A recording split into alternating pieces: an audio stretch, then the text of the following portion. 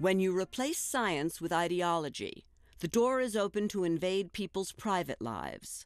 This brings us to the controversy over gay marriage. You guys, you bunch of faggots, you guys are fucking dead. You're dead. You're fucking dead.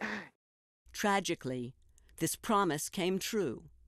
A lesbian and her gay male roommate were burned to death by a Molotov cocktail. Who fans the flames of this vicious bigotry? Why, Dr. Dobson, do you care about what two consenting adults do, since you talk so much about freedom, with their own privacy? Why does that interest you at all?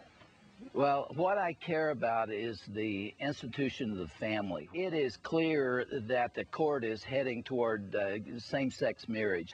That will destroy the family, which will destroy the nation, and I think eventually have a major impact on Western civilization. What could happen to Western civilization? How about group marriage, or marriage between daddies and little girls? How about marriage between a man and his donkey? Wow. Does James Dobson really believe those are fair comparisons to gay marriage? The answer is yes.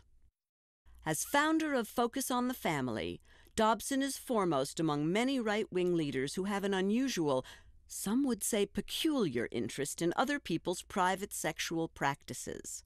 They're hell-bent on imposing their belief system on all of us. They're willing to punish those who oppose them. The anti-gay industry is comprised of right-wing religious and political organizations who will say anything about gay people to get folks out to vote. Their way.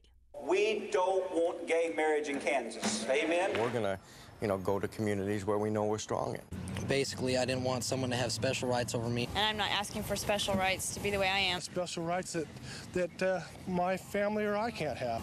In California, Arizona, and Florida, where anti-gay marriage propositions are on the ballot, fear of increasing gay rights may be enough to get people into the voting booth. Have you ever known any homosexuals? No. Never liked them, never will.